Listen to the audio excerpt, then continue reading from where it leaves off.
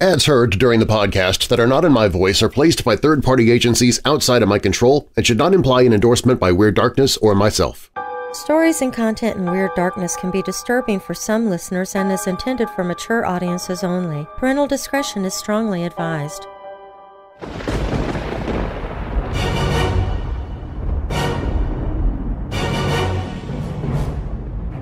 Welcome, Weirdos! I'm Darren Marlar, and this is Weird Darkness.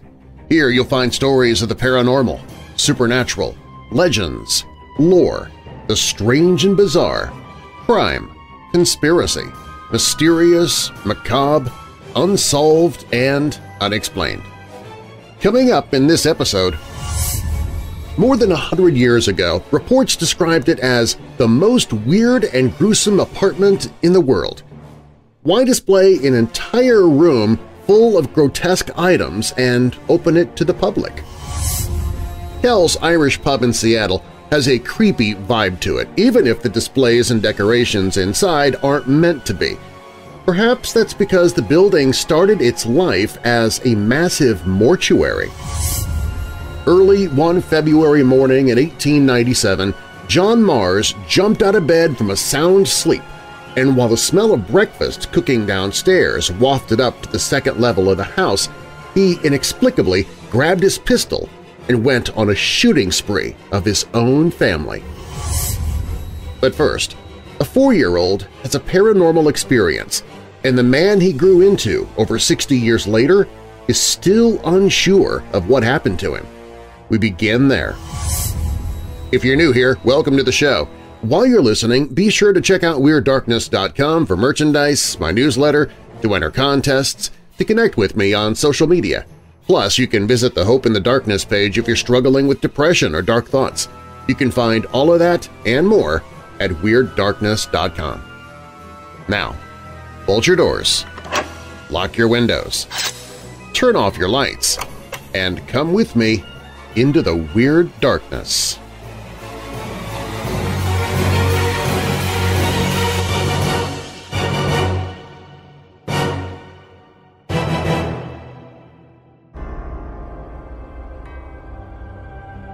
When this occurrence happened, I would have been about 3.5 years of age, and I have never forgotten it. This would have been in 1951 or 1952. My understanding is that this particular house came as a job package with my father's employment. I can still recall some parts of the house and its general interior layout. At this time, my parents and my sister, younger than myself, we were living at 36 Canal Street, Derby. I was never brought up with bogeyman tales or other happenings to cause some fear or to obtain obedience from me. Therefore, I cannot say that such imaginings were put into my head for me to invoke an event later. Despite my young age, I can recall this particular evening and event. The house was somewhat large, and it had a semi-spiral staircase, with a red-colored stair carpet on the treads and risers. At the top of this staircase was a landing, which led to the bedrooms and bathroom. For whatever reason, I always used to ask my mother to leave the curtains open, and occasionally the window partly open. It was one of these sash type of windows that opened and closed vertically. On the adjacent wall to the window was the door to the landing. This door was in the area of the foot of the bed and to the right of the bed. The side of the bed was across from this wall, with the bed head on the wall behind me. There was a small table close to the head of the bed where I always had a tumbler of water, as often I would awaken overnight and have a drink of water, which continues to this day. When in bed, and before the forthcoming event happened, I sometimes would hear what I thought to be a voice of someone who was speaking very softly, something like a loud whisper. The way this voice spoke, it sounded to me as if this person was looking for someone, but in a more inquiring fashion. Sometimes I never heard this voice, but it always came back, even if eventually.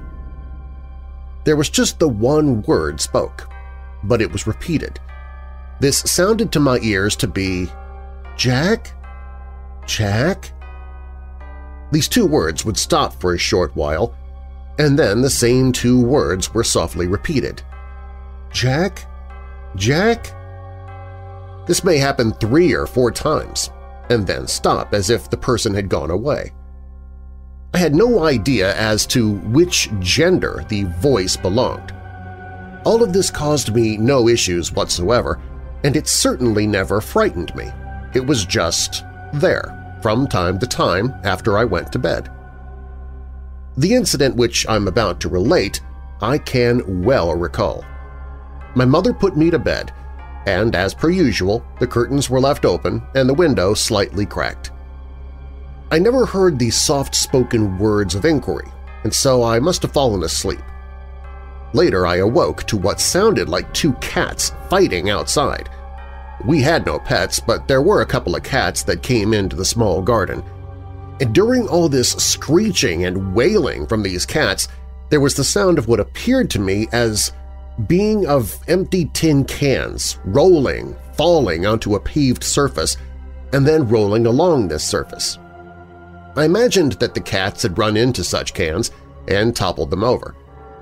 All of this certainly caused me no concerns. I had a drink of water and I must have gone back to sleep. I was awoken by a lady laughing. She was in front of the bedside table and between the edge of my bed and the wall, where the door was located, which in turn was adjacent to the window at the foot of my bed.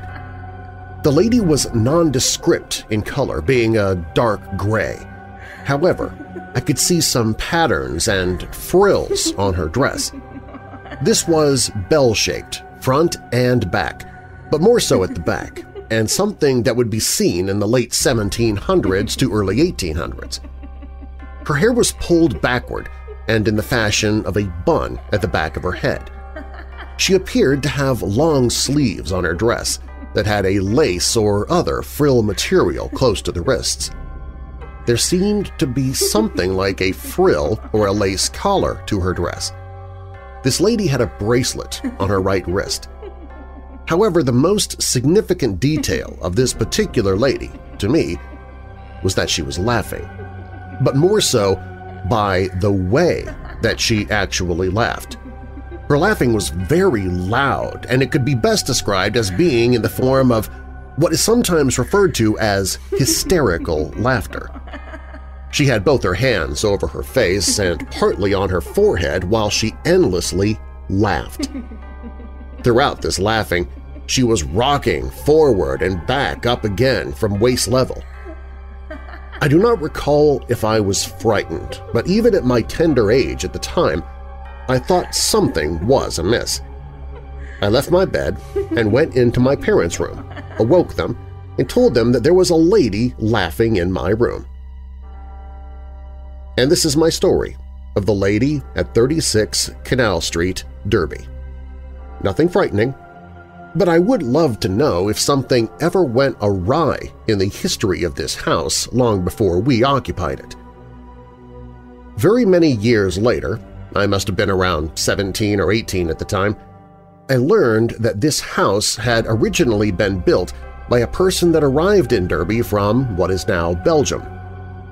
My understanding is that this person was associated with, or was, a founding member of the soft drink manufacturer Burroughs and Sturgis of Derby. That would require investigative authentication, which I have never performed. This newly learned piece of news, at that time, made me prick my ears up, as it made me think, or should I say at least consider, was the voice that I sometimes heard when in my bedroom, which caused me no alarm or other concern, not be saying Jack, Jack, but in fact could it have been Jacques, Jacques, or even being the shortened form of Jacqueline in the French dialect.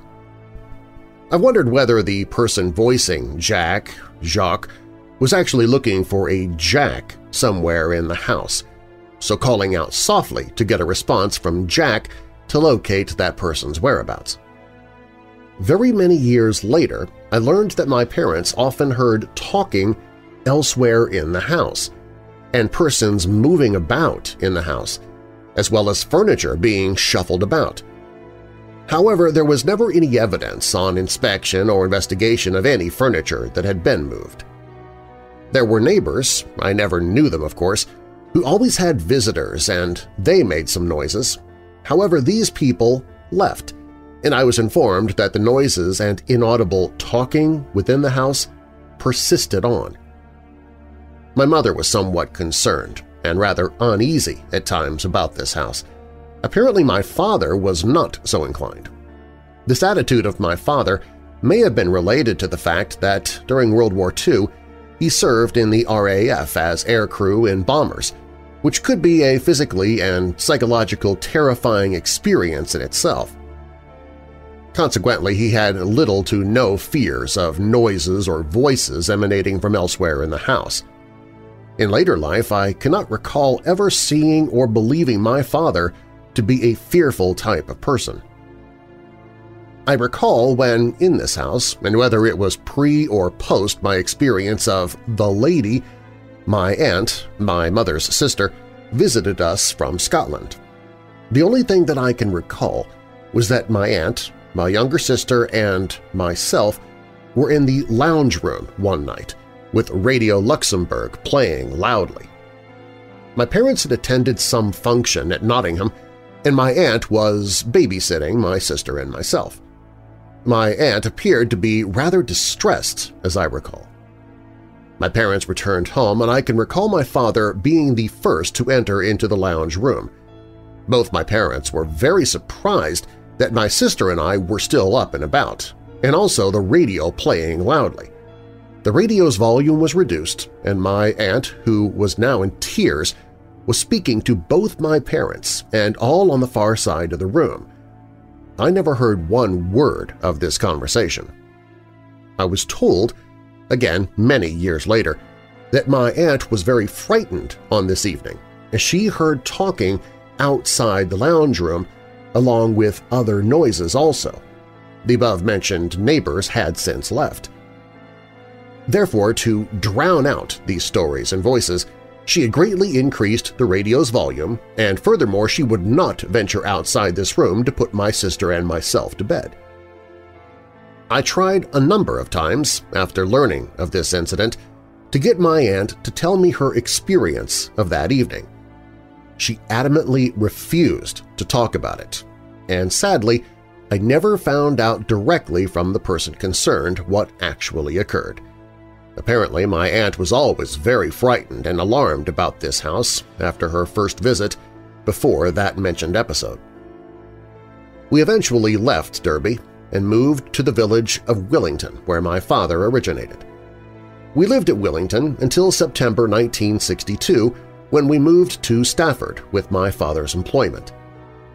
Many years later, the subject of 36 Canal Street came into the conversation with one of my father's friends. My father went on to say to this friend that the person who moved into the vacated house at 36 Canal Street, Derby, when we left for Willington, once pulled my father to one side and asked him if the house was haunted. Apparently, my father would neither confirm or deny this. This person then told my father that he and his wife had heard all manner of noises within that house, with people talking, but their conversations were imperceptible. On one occasion, late one night when he returned home from work, a lady had passed this man on the stairs. This lady said something to him, but he was very tired and unsure of what she had voiced, and didn't realize this passing on the stairs until he was on the landing. Furthermore, and most interestingly, he told my father that his daughter, who was about 6 years of age, was very frightened in the house, and that she had heard somebody calling out, "Jack, Jack."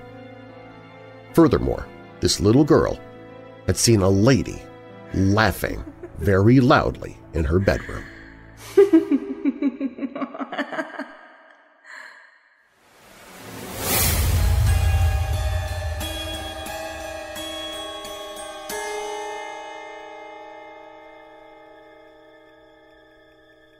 In June of 1899, newspapers across the country trumpeted the story of New York City's newest site, something so strange and macabre it would have rated the highest attention even in the heyday of P.T. Barnum.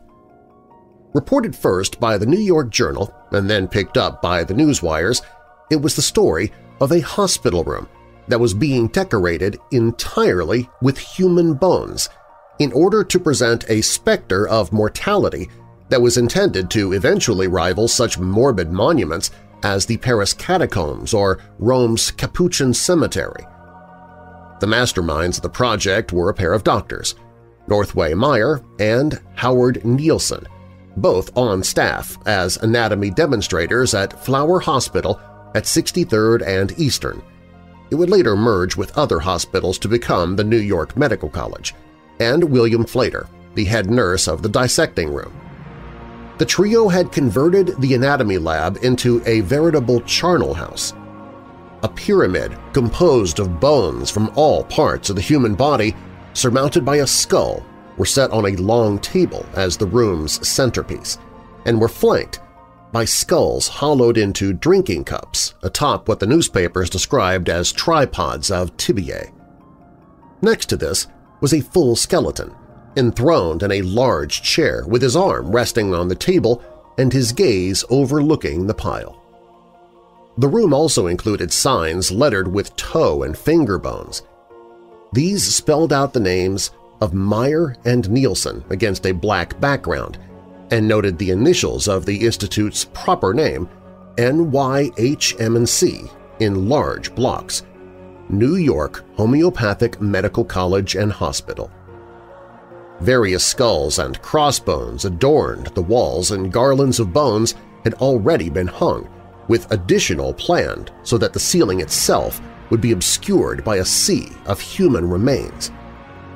Finally, as one newspaper account explained, up and down the walls, like ghastly white serpents, crawl coils of vertebra. Wire service reports dubbed it the most weird and gruesome apartment in the world, and said that if the feeling of dread for the specimens displayed can be overcome, the display is quite enough to excite the interest and imagination of the most case-hardened sightseer. Sensational it was, but the project was also not in the least controversial. What was the point to this macabre display, or was it all simply the gratuitous fantasy of sick minds?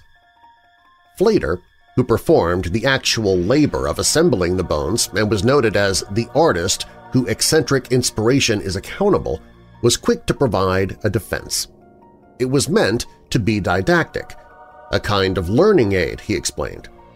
Our bone room is intended to serve as a practical aid to students of anatomy, he told reporters. Human bones of every description can be found grouped about in artistic confusion, he continued, and this would allow the anatomy lecturers to quiz students in novel ways on their knowledge of the parts of the human body. Flater's explanation struck many as a bit hollow. Was there really academic value in instructors pointing at bones hanging on wire from the ceiling as a means of a pop quiz? The scholarly value of the room was not the only issue of debate, though. There were also questions about the exact provenance of the bones. Flater told reporters that they had been obtained several years before, when acquiring human remains was easier, and had been lying around the college, many packed away in boxes and of little use to anyone. No doubt the medical school had bones stored away, but whether they had quite so many was another matter. And one theory that made the rounds during the meeting of a local medical association involved the distasteful idea that the trio had stolen or otherwise obtained them from the Potter's Field or Pauper's Cemetery on Hart Island. For a long time, Hart Island has been New York's naughty secret.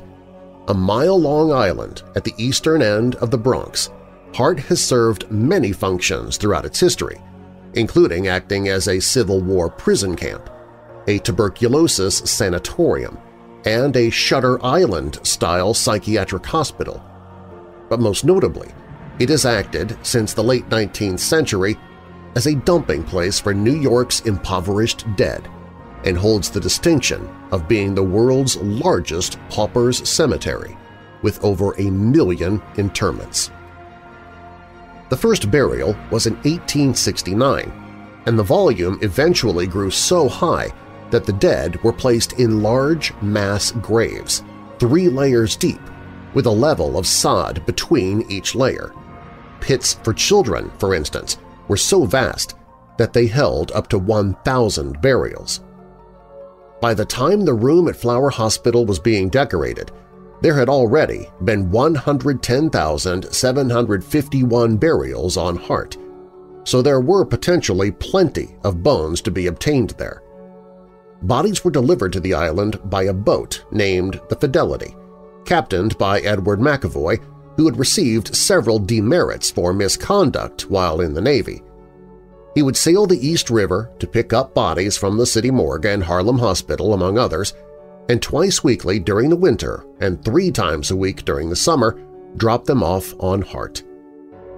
The Fidelity could hold up to 100 corpses, which were covered over on the deck by tarps so that passing boats would not be able to see the grisly cargo. On the island they were received by Superintendent of Burials John Bopp, who then processed them with a team of 50 convicts from Rikers Penitentiary. It was a nauseating spectacle, and as a crew member from the Fidelity told a reporter in 1900, "It's all the same after you're dead, but if you want to know the advantage of passing away among friends, take a trip to Hart's Island on burying day." It would have been scandalous to the hospital if it were to turn out that the trio had been obtaining bones from the graves on Hart Island for their project, but the suspicious past of Meyer and Nielsen meant that the question would not go away easily.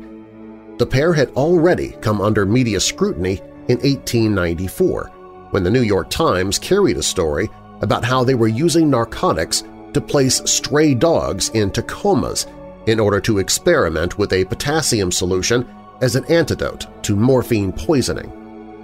Meyer at the time was known by his true first name of Oscar, although when he went into professional practice he adopted instead his middle name of Northway, apparently in order to avoid confusion with the Oscar Mayer Wiener Company, which had been founded in 1883. At the time, neither of the two were even properly physicians, having yet to graduate medical school, and they instructed the paper to omit the title of doctor, since, as they described it, they were simply students with an inquisitive bent. They would administer morphine intravenously to the dogs until they fell into a coma, very quick for a small mongrel, up to 4 hours for a large dog, and follow that with a solution of permanganate of potash. The validity of their experiment was questionable, but at least none of the dogs died, or so they claimed. Not surprisingly, the weight of both public and private opinion was falling heavily against Meyer, Nielsen, and Flater. The latter was vehement in his insistence that not only was the display ethical, it wasn't even intended to be morbid. If the bones present a sight most gruesome, he argued, it is because of the nature of the subject and not because I had any idea of arranging such an effect. Despite the claims of the trio that the room was simply a means to put the remains of the dead to good and practical use, the hospital's governing board eventually mandated that not only would they cease adding to the display, they would remove what had already been constructed. Such a spectacle might be fine for the Catholic bone houses of 7th century Europe, but modern New York would not tolerate it. And with that, amid suspicions of grave robbing and professional misconduct, America lost its one and only attempt at a fantastic charnel house.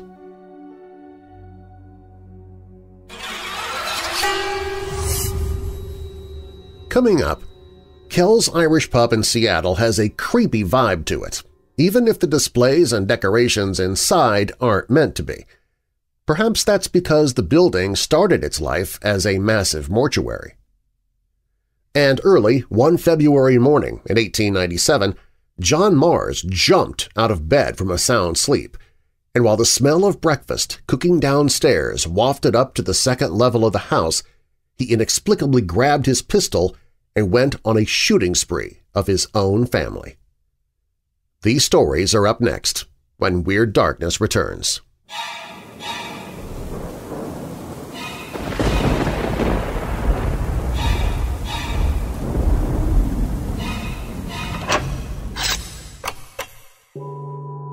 I have not done a live scream in a while, but I have one on the calendar now.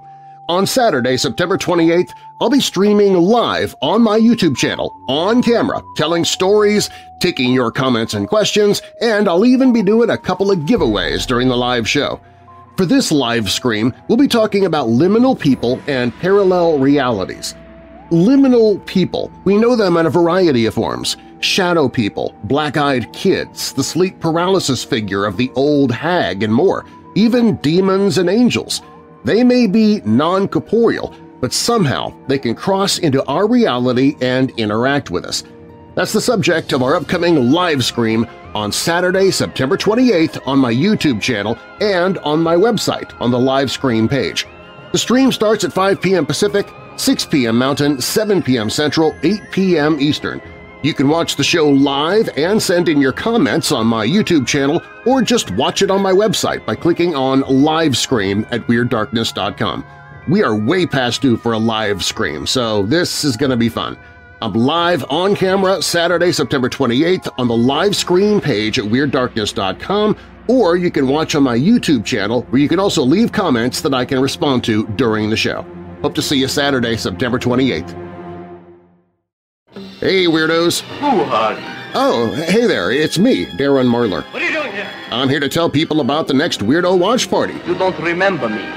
Are you kidding? You're Bela Lugosi, you're a legend! That's why we're showing your film, Spooks Run Wild, on Friday, September 27th. We ain't waiting for nothing, we're going right now. Well, you can visit the page right now if you want to. The Monster Channel page does have horror movies and horror hosts 24 hours a day, but the movie I'm here to tell you about is just Friday night, September 27th. It's hosted by Horror Hotel's Lamia the Vampire. She's a vampire like Bela Lugosi. It says here that in the night he prowls about seeking new victims, and in the daytime he sleeps in a coffin. Well, let's wait till daytime. The East Side kids hear about a monster killer roaming the countryside, and when one of them gets shot… I don't think that's funny, but anyway, when one of them gets shot, they seek aid at an old mansion, and they run into Bela Lugosi. You scared the health out of me. Did you just say scared the health out of you? Haven't heard that one before.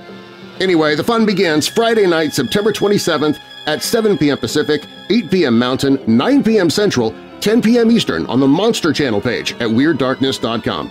The Weirdo Watch Party is always free to watch, so tune in at showtime, watch the movie with me and all the other Weirdo family members, and even join the chat during the film for more fun. We're always cracking jokes during the movies, and this is a horror comedy, so it'll be even more fun. It's Lamia from Horror Hotel presenting Bela Lugosi in the horror comedy Spooks Run Wild, Friday night, September 27th. You can see a trailer for the film now and watch horror hosts and B-horror movies for free anytime on the Monster Channel page at WeirdDarkness.com. That's WeirdDarkness.com/TV, and we'll see you Friday night, September 27th.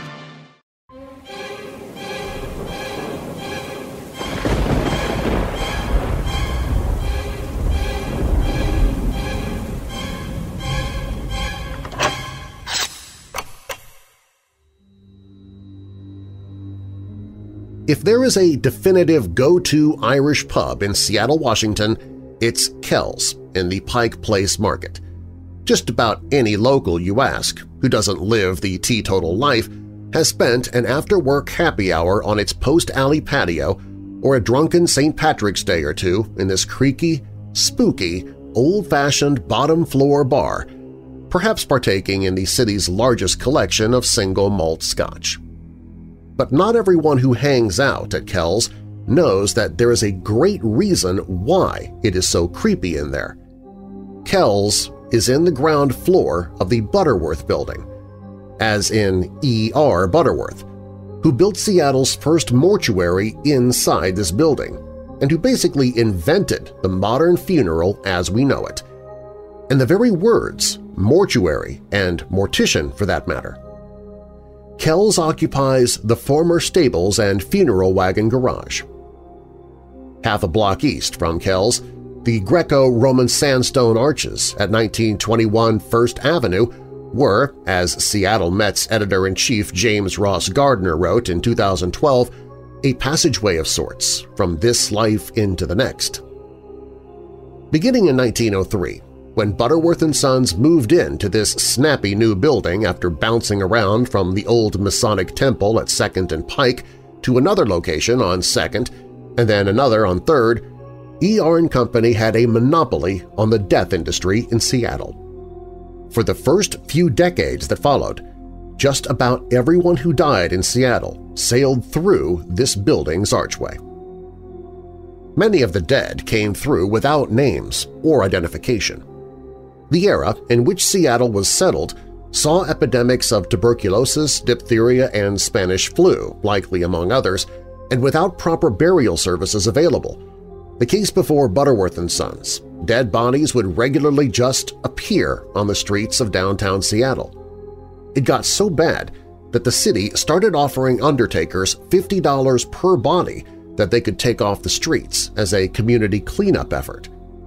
Butterworth saw an opportunity and took it, and it would make him a very wealthy man. He hired John Graham, the English architect whose firm would later design the Space Needle, to plan out his grand 5-story mortuary with a 200-mourner chapel, a crematorium, a columbarium for storing funeral urns, a casket showroom, and an elevator, the very first on the West Coast, used for transporting bodies up and down this marvelous palace of death. Butterworth had Graham draw up 8 different blueprints before he presented one that was to Butterworth's liking.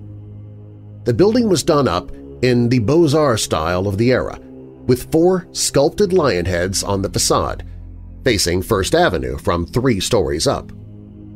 The aforementioned space that Kell's now sits in held horses and hearses, concealed in the alley to hide the unsightly bodies from public view. The floors above were tricked out in mahogany, bronze and brass fixtures, elaborate stained glass, and general Victorian filigree. The spacious chapel had pews of Flemish oak, a choir loft, and a newfangled system of light signals that a choir, should the family hire one, could follow to start or stop singing.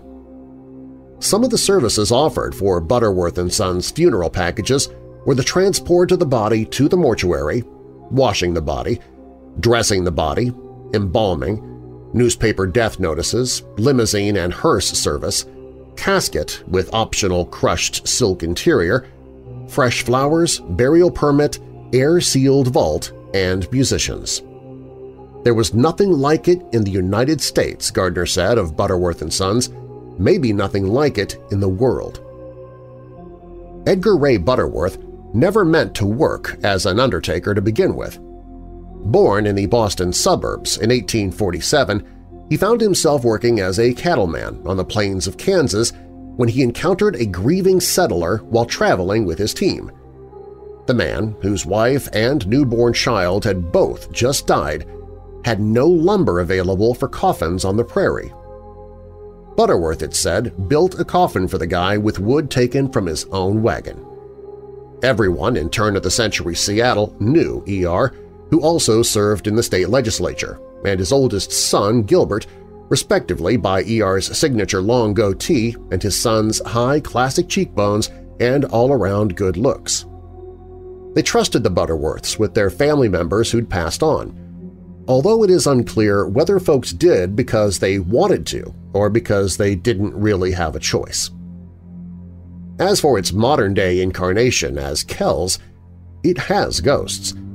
Everyone who even vaguely follows that sort of thing will tell you this.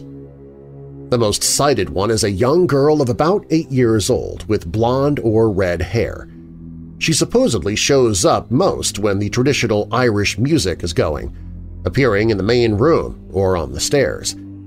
Its less famous ghost is Sammy, who will show up in the mirror on the back wall.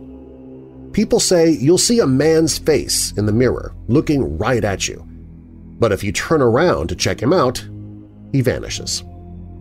Turn back around to face the mirror, he's right there again, grinning at you. There are also ghosts that never show their faces, according to local legend. There is a small, ornate whiskey bar in the back corner at the restaurant, just a little corner bar that's easy to miss. But if you keep an eye on it, the candles all around the bar will allegedly light up on their own. Glasses are known to break on their own, silverware will levitate, and disembodied women's voices are heard.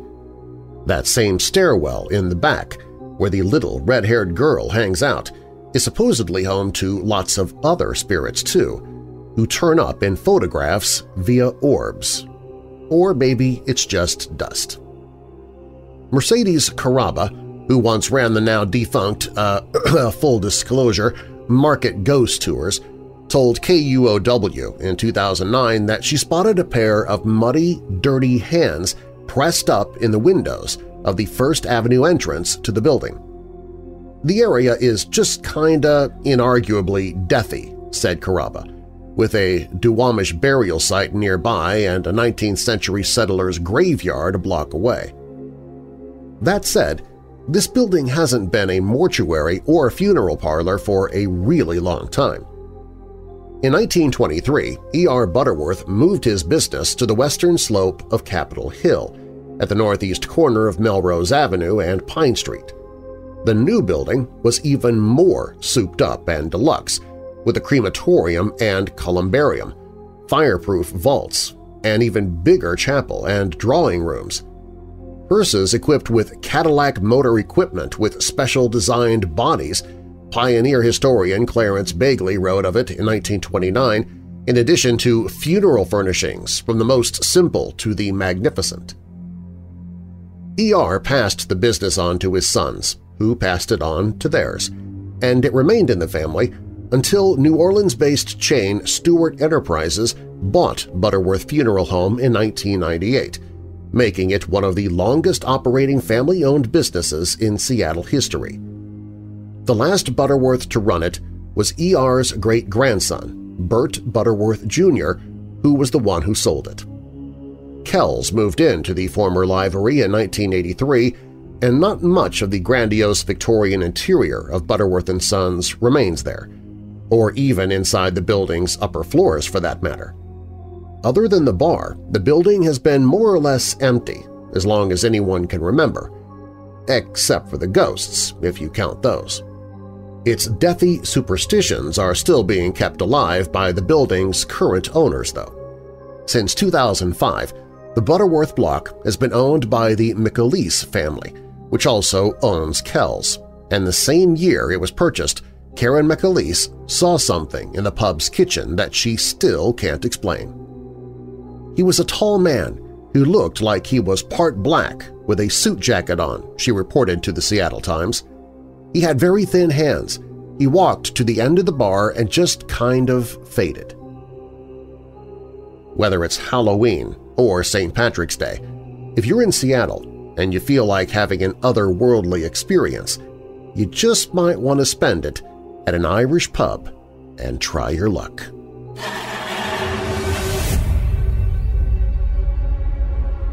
Mrs. Emma Mars and her sister-in-law, Ida Mars, were preparing breakfast the morning of February 13, 1897, in their home at 129 South Upper Street, Lexington, Kentucky.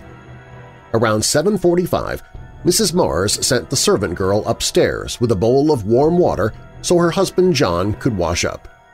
When she entered the room, John jumped out of bed with such a peculiar expression on his face that she quickly set the water down and hurried out of the room.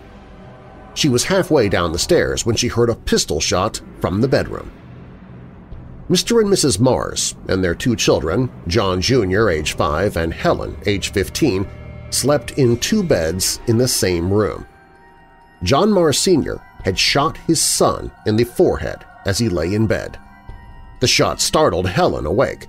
She saw what had happened and started screaming. John fired 2 shots at Helen, One missed her, the other went through her neck. Helen ran from the room as Emma and Ida approached the room. Running into her mother's arms, Helen cried, "Oh, Mama, Papa has killed me! Don't go in there, he'll kill you!" Ida Mars entered the room just as John Mars smashed the head of his wounded son with the pistol. He turned the gun on his sister and fired. When the shot missed Ida, he threw the pistol at her head, knocking her to the ground. The boy was still crying in pain. Mars drew a straight razor and, with a wild, maniacal laugh, cut his son's throat from ear to ear. He then did the same to his own throat, severing his windpipe and jugular vein. Hearing the gunshots, neighbors forced open the door and rushed in. In the bedroom, now quiet, they found a gruesome scene. The young boy lay on the bed, shot, beaten, and slashed. John Mars lay on the floor in a sea of blood. In the hall, Helen was wounded and unconscious. Ida was in a state of shock, and Emma was suffering from nervous prostration. John Mars had a history of mental illness. At age 22, he was courting Emma Davis and asked for her hand in marriage. When she refused, he became infuriated and swore he would kill her if she did not marry him. Mars was judged insane and committed to the Eastern Kentucky Asylum. After 6 months, the doctors determined him cured, and he was released. Emma then agreed to marry him, and they settled into a happy marriage. John had a successful career with M. Kaufman & Company Clothiers and owned a great deal of real estate and interest in several building associations. He belonged to the Knights of Honor and the Odd Fellows and was a deacon at the Central Christian Church. Around Christmas 1896, John was taken violently ill, having peculiar headaches. Since then, he had not been in his right mind. He was given to spells of melancholy, during which he would discuss suicide. Dr. Joseph Bryan examined John and advised the family to commit him to the asylum again. The night before the murder, he said to his wife and sister, "I'm not afraid to die, but I can't bear to leave you all. I want my children to go with me." Thinking he was joking, one of them responded, "Why, what are you going to do with your wife and sister?" "Oh, you must come too," he said. "I want all of you." The Mars family was one of the oldest and most prominent families in Kentucky. The funeral for John Mars Sr. and John Mars Jr. on February 14th filled the Central Christian Church with 1,500 mourners, and many more stood outside blocking the streets for blocks. Father and son were buried in the same grave.